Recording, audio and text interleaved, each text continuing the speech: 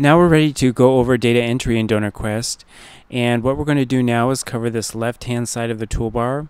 Each of these icons to the left represents one of the data entry windows in DonorQuest, and what we're going to do is start to the far left with the file cabinet icon. That will open up your main data windows. So if you click on that icon once with the left mouse button,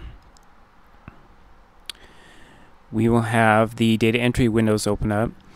And one nice thing about DonorQuest is that it is a relational database, so you can see more than one piece of information about your donors at one time. So for example, if I scroll through the names here up above, the information below will change to reflect the donor's name that's highlighted above. And the view we have here is called a spreadsheet view. It looks similar to an Excel spreadsheet, and we can't edit or add information in this view. We can only view information. So to edit or add information, we have to use the buttons here to the left. So we're going to click Edit and look at Brad Anderson's form view. And here in the form view is where we can get in and make changes if we need to. So the form view is organized into tabs, and the first tab that opens up is the primary tab, and this is just biographical information about the primary donor on this account. And there's a couple checkboxes on this screen. There's an inactive checkbox. This is for donors who haven't given, say, in the past 5 years. You can mark them inactive and exclude them from mailings. And also there's a bad address checkbox. It works in a similar fashion. So if you're getting mail back from donors as undeliverable from the post office, you can mark their record bad address and exclude them from mailings.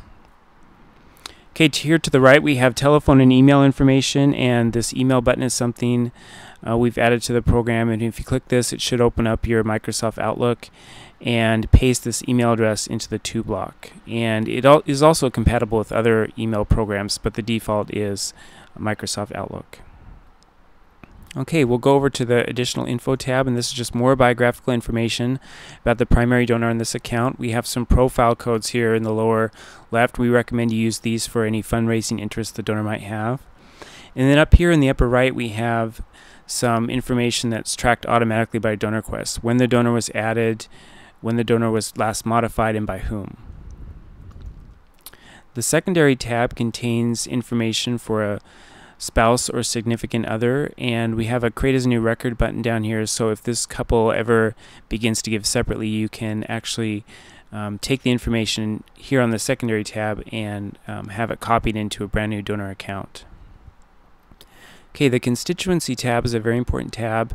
It contains your mailing salutations. The Salutation 1 we recommend to use for formal salutations, how you would address the donor on the first line of an envelope or label, and then Salutation 2 is an informal salutation for the body of a letter.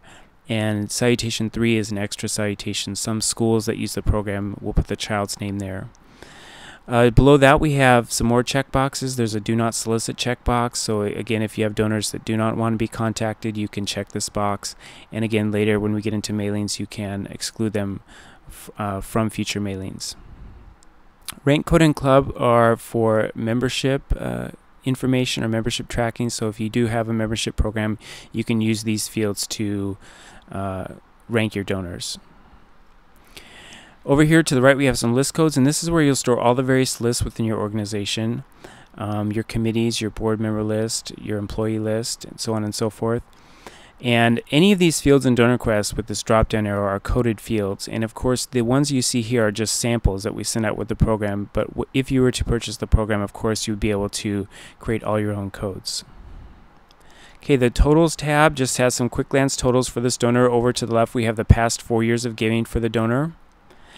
And over to the right we have some more donation totals information, and also some counts for the various records within their or entries within their record. Okay, then we have a chart tab, and this just shows you the past 10 years of giving here on the left, and to the right we have a pie graph which shows you the campaigns this donor has given the most to. And if you need to print this off, you can use this print button here in the upper right. Okay, that's pretty much it for the main information view. I do want to show you really quickly how to build custom fields into DonorQuest. It's very simple. All you have to do is click on the word configure here at the top of the screen, and then choose set up user defined fields. And say for example you're having an event that is coming up and you need to store the seat numbers for that event. So to add a field for receipt number, you just click the Add button, and you'll just simply name your field. And we're going to change the type to numeric, and we're going to change the, well, we can leave the width 15, but the decimals will switch to 0. And then the formatting will leave unformatted because it's not a dollar amount. So we're going to click OK, and then click OK again, and we'll get a message that says the update is successful. So we click OK. Now if we open up our main data windows again by clicking on the file cabinet and then click Edit again on the first donor, we'll see there's a new tab down here at the end, User 1, and there is the new field. And this will be available not only in this donor's record, but every donor's record, as well as it will also be available in reporting and selections. Okay, so that's it for the main information portion of the program. The icon here to the far left, this file cabinet. So now we're going to move on to donations, and the donations window is already open. It's right here below the main information, and we're just going to take a look at the first donation here for Brad Anderson. So again, we have to use the buttons to the left. I'm going to click Edit, and to go over the fields really quickly here, you have a date for the donation date, the amount is the amount of the donation, the type is the form of payment, and you can also track 2 types of non-monetary gifts within DonorQuest 2. Account is the actual account that the money is going to be deposited into. The stimulus is the campaign code. The fund is what the money is to be used for. The TY letter is which thank you letter this donor is going to receive for this gift. And if you don't want the donor to receive a letter, you can create a code for, no thank you letter, or you can also just leave this field blank. The TY value is the tax deductible amount of this gift, and you'll use this field, for example, if you have a donor that receives something in return for the gift, you'll deduct that value from the total amount of their donation. So say, for example, the donor gave or received a coffee mug in return for this gift valued at $10. Well, then his actual tax deductible gift would be, or donation would be, $9,990. Okay, the comment is any sort of miscellaneous comments you want to add about the donation, and the check number and check date fields are there for storing that information. We also have space for a credit card number and credit card expiration date if you store that information. Okay, down below we have 2 more fields. There's pledge to credit and give soft credit to. We're going to get into pledges next, but if this donation was going towards a pledge, towards paying off a pledge, you would click the browse button here and choose the pledge that this donation is going towards. And soft credit is a fundraising term.